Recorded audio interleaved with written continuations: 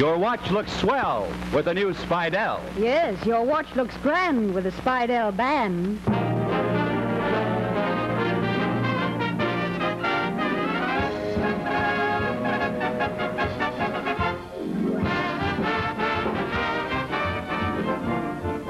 Oh, look, girls, a wishing well. I wish I had a mink coat. Oh, I wish I had a diamond necklace. Oh, my. Oh, I wish I had a handsome young Romeo.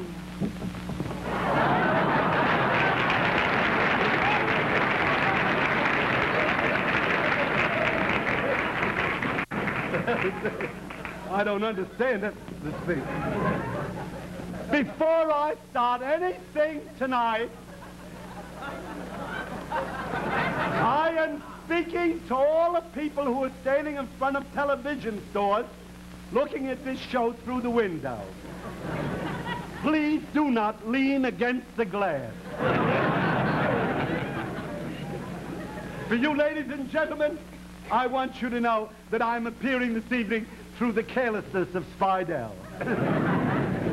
Television is such a new thing, you folks do not really realize the potency of this instrument. It will have a great deal to do with the, I don't know what you call it, the culture of the country. It's breaking up homes. I know a man who bought a television set 6 months ago. And the very first night that he bought the television set, he came home, had his dinner, went in the living room, and looked at the television set and never said a word to his wife. And for 6 solid months, every night, he has never said a word to his wife. He just watched the television. She got so sick and fed up that she just packed her clothes and she went away. She left him. He didn't even know that she had left him. He didn't know it till last night. He was looking at his television set and he saw her wrestling. You know, there's times I want to thank the press. I think the press have been so magnanimous in their reception of my meager endeavors. I don't know what to say except to say one newspaper called me a middle-aged man. I was really delighted till I looked it up. And then I found out that a middle-aged man is a man who would rather not have a good time than try to get over it.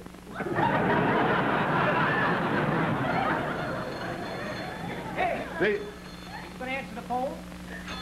oh, the phone. Oh, pardon me. Yeah.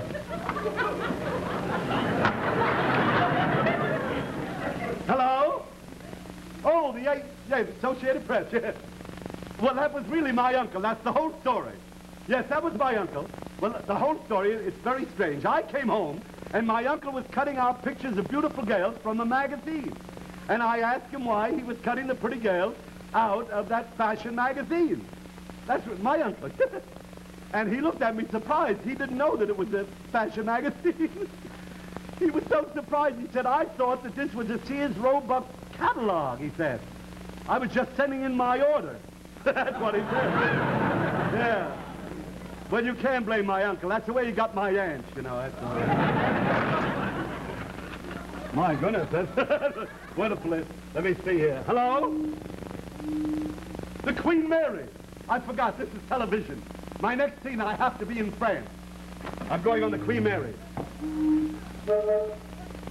Queen Mary must have a little tub there.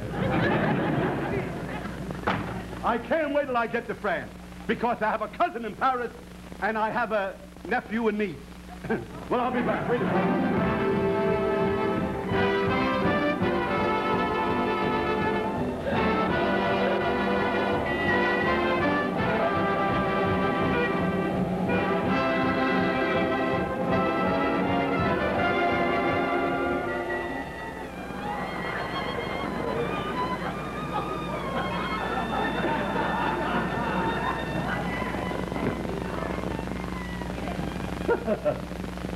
My goodness, I'm in Paris. Here's some sugar. She worked like a horse, This is wonderful. Oh, monsieur, may I show you a table? No, thank you. I've seen the table. I've seen the table. You could show me some of those postcards.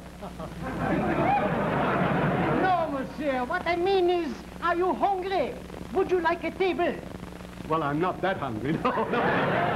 I'll try a couple of blades. I'll see what I can do. Oh, yes, thank you. Thank you.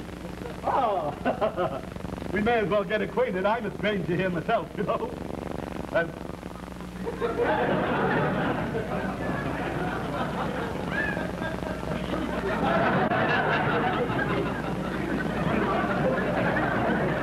There must be someone home. There's a light in the window there.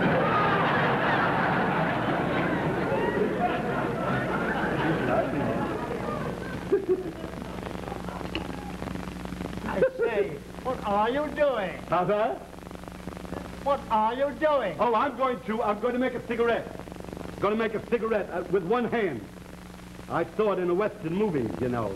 A Western? Oh, it must have been a Western. It was on television.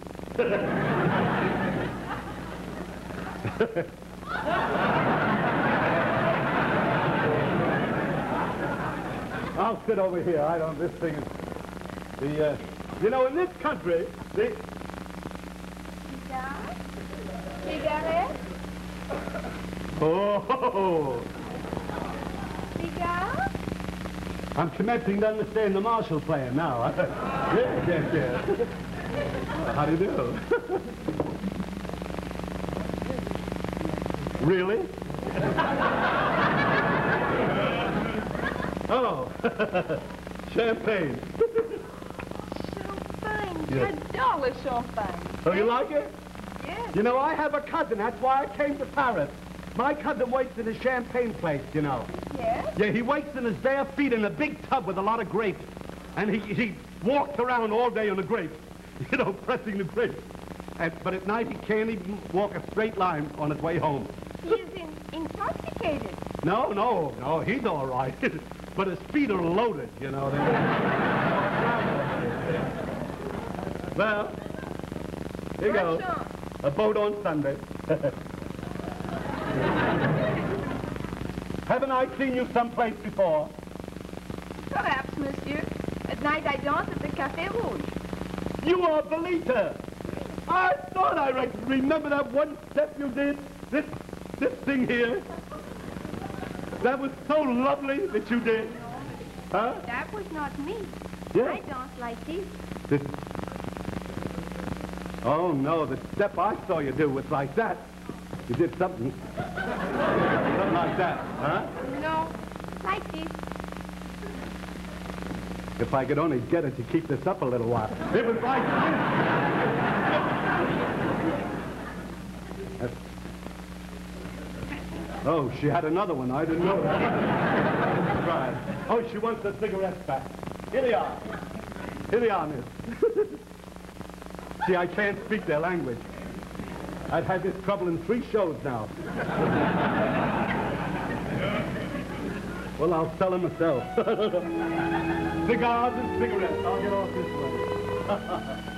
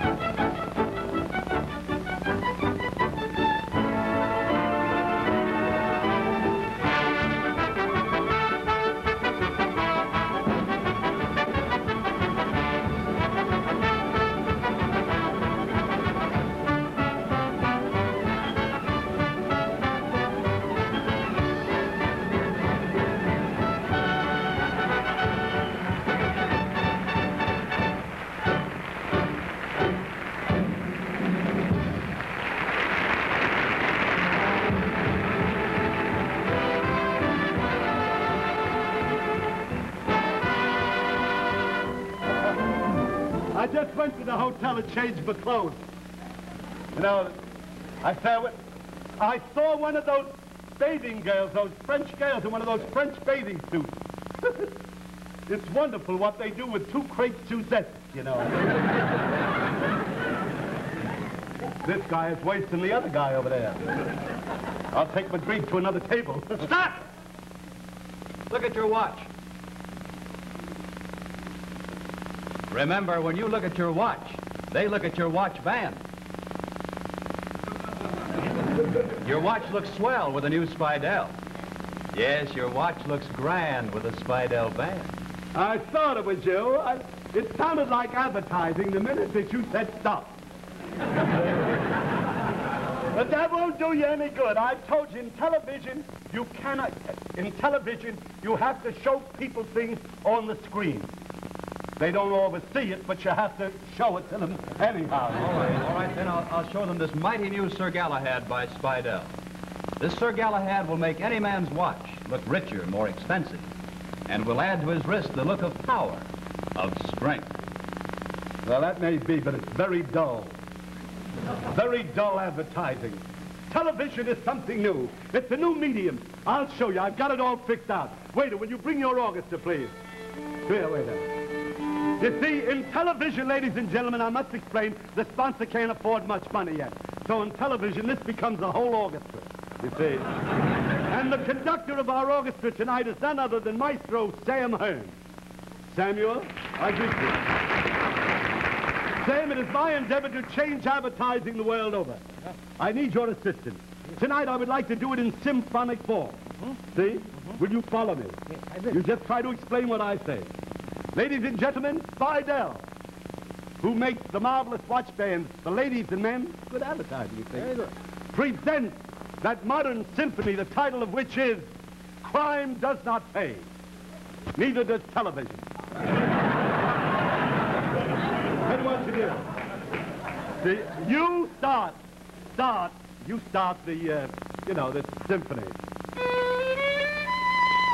Oh, no, that would be no good on this. That's all right for the Lone Ranger. No, I tell you, I will explain. This is a little story. See, I'm going to speak of Spidell Watch Band, but in an interesting way. I see. The place is the living room of a beautiful mansion, outside of which there is taking place a terrific storm.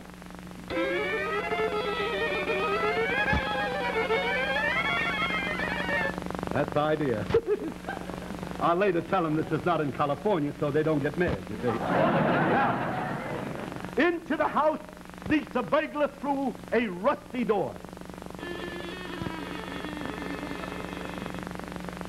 I could have had him come through the window, but you can't do that on a violin, you see. Now, the burglar is coming to the house to steal one of Spidell's Galahad. I'll have to call up the sponsor and ask him what it is. The watch band.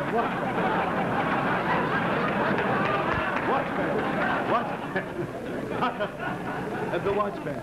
Now, the burglar picks up the watch band and it expands. He let go too quickly, but here's the idea. This is the silly part of the story, Sam. You must follow me. This burglar could go in any jewelry store and buy a Spidell Galahad watch band for $14.95. Oh. Yeah. But this burglar prefers to steal. See? Each man to his own hobby, you know? Now, in the house there is a dog. The dog is asleep. It's dark. The burglar trips over the dog, and the dog howls.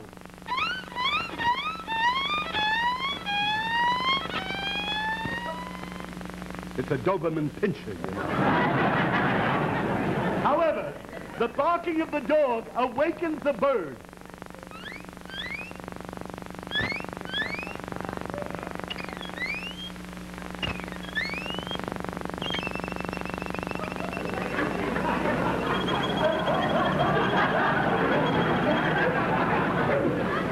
This Spidell will kill me, I know that. Now, the burglar is after, he wants to steal this Spidell, which is a beautiful watch band, you know.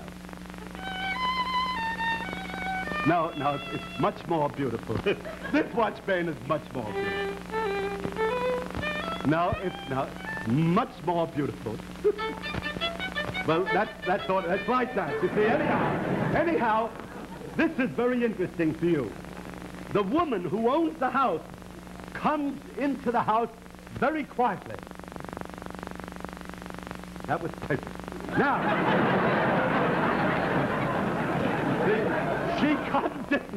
she comes in the house. She is still dizzy from dancing a square dance in a roundhouse. You know what I mean? And she sees the burglar.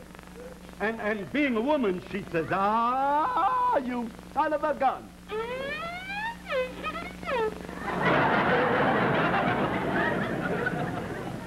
I didn't say that. However, this is very interesting, you see? The girl, the woman of the house, says to the burglar, "You have come here to steal my father's Sir Galahad watch band, because you know that a watch looks grand with a Spidell band. Not till then do we know that she is a niece of Spidell." A struggle happens between the two. And then a shot is heard. It's him shooting her. Then she shoots him. They both die. It saves them right for advertising. However, the symphony finishes, well, very happily. It's a happy ending. It's not that happy. The idea is that the bird marries the dog. It's an unusual thing. And the bird at the wedding gives the dog a present of a Spidell watch band. Because it's a watchdog. That's the end. That's the end. Thank you very much. Thank you. That, ladies and gentlemen, that is what I call television advertising. I do not think that it will sell many watch bands, but it ought to sell a lot of violins. You know,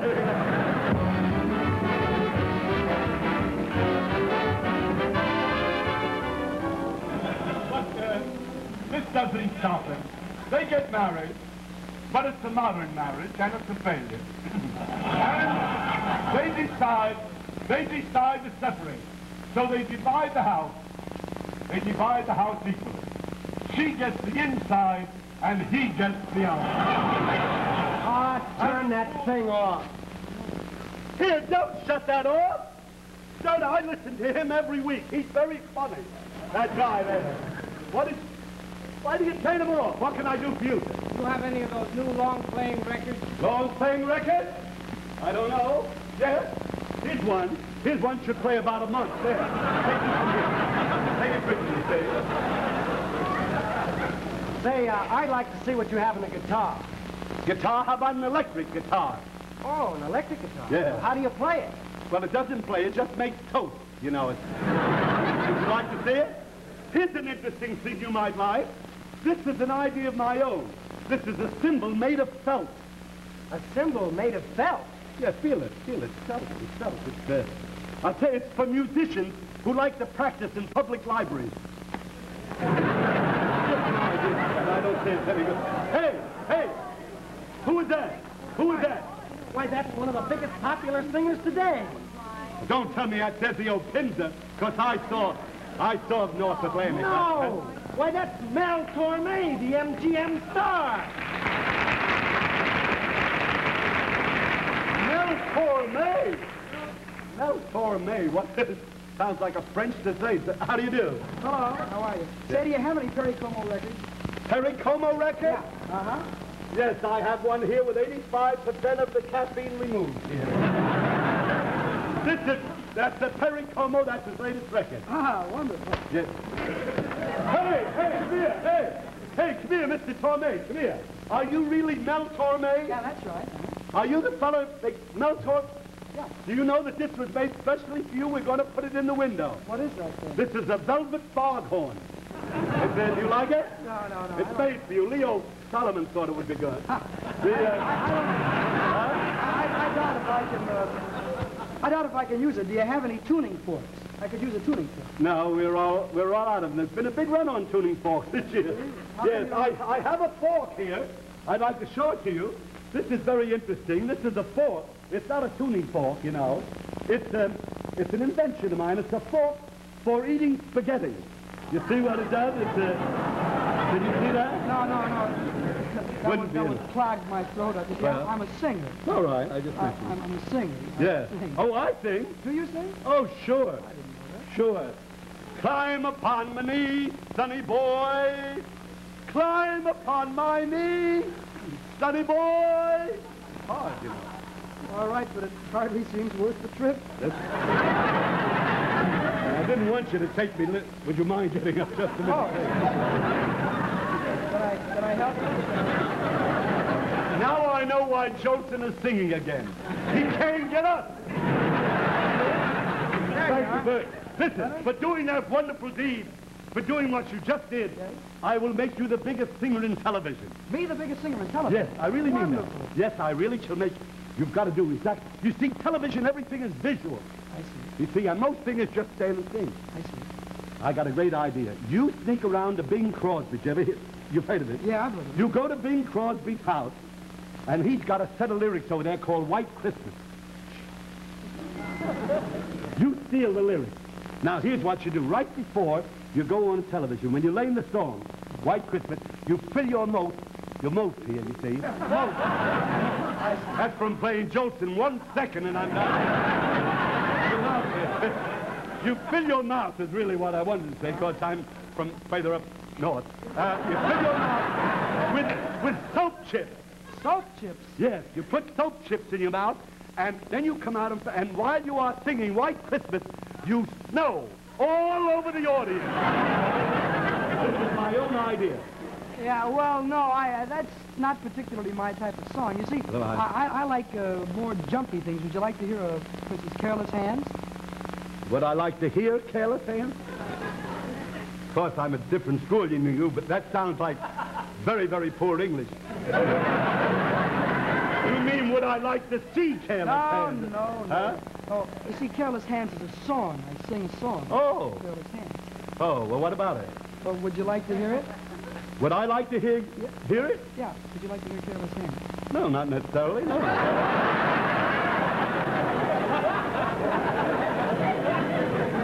Incidentally, all you folks out there, we need a little bit of help in the hand clapping department. Don't be bashful. Join in. Lud, it's all you. Everybody. That's not everybody. Come on, let's hear from you. I let my heart fall into careless hands. Careless hands broke my heart in two. You held my dreams like worthless grains of sand. Careless hands don't care when dreams slip through. I brought you joy, baby, I loved you so. But all that sunshine didn't make the roses grow. Oh, if you don't change, someday you'll know the sorrow of careless hands can't hold on to love.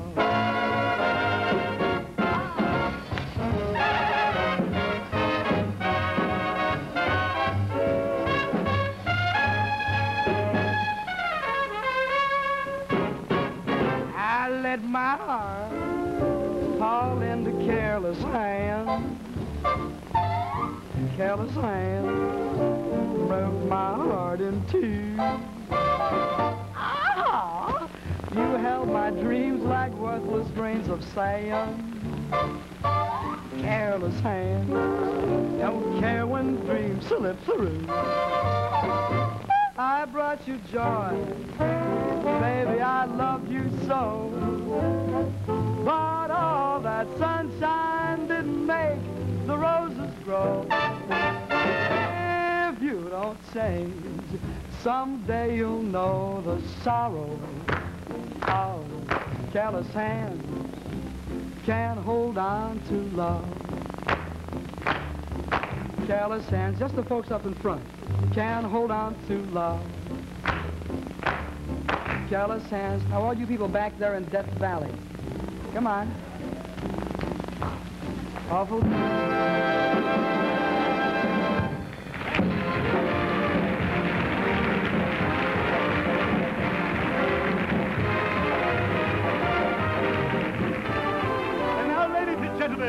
Once again, I want to present our players in probably the most unusual of all plays. It starts out somewhat like the symphony, except this is a drama. And as the curtain rises on it, there is a terrific storm raging off the east coast of Africa. But that makes no difference to us because our play takes place in Boston. Very, very, very interesting. The leading man, his name is Alfred. Now, Alfred lost his mother and father when he was 12 years of age. What a crap game. This is very much, he falls in love with a girl named Emily. He falls in love with Emily. She comes from a fastidious family. By that I mean that her father was fast and her mother was hideous. But it's very interesting. It's very interesting. She wants to take him home to meet her parents, and they jump on a bus. And she says, Emily says to the bus driver, says that this bus stops at the Waldorf Astoria. And the bus driver says, no, that's much too expensive. We just keep it in a garage. Now, when she gets home that night, there is a doctor there treating her mother. And as the father comes in, the daughter says, Father, do you know that mother has either the measles or the mumps? The doctor doesn't know. And the father says, well, we'll know by tomorrow morning. She will either break out or shut up. 7 years pass by, and Alfred and his girl, Emily, get married. It's just as well because they didn't get along anyhow, you know? Now, right here, it is... An interrupted... Oh, that's old-fashioned, 7-6. I just have to...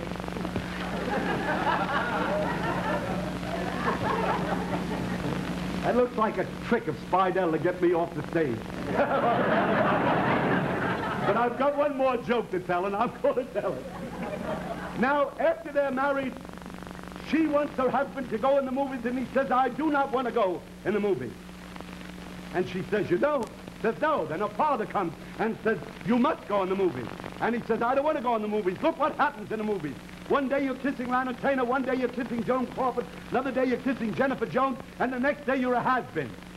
And the father says, yes, but look where you has been. I can't show you the show tonight, but this is what you'll see next week.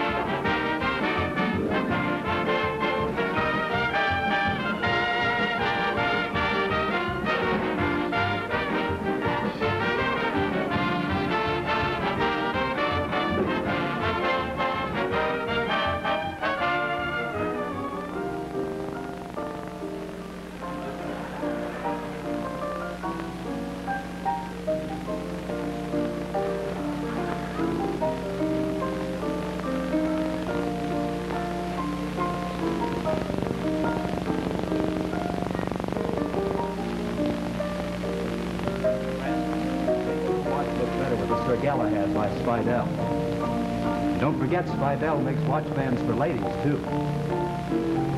Get them tomorrow at your favorite jeweler.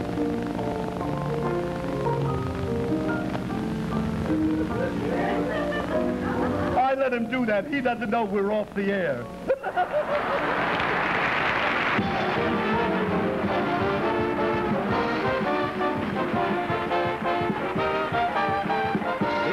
Show will be seen next week at the same time on this same station. Ed's guest will be Dinah Shore. This is CBS, the Columbia Broadcasting System.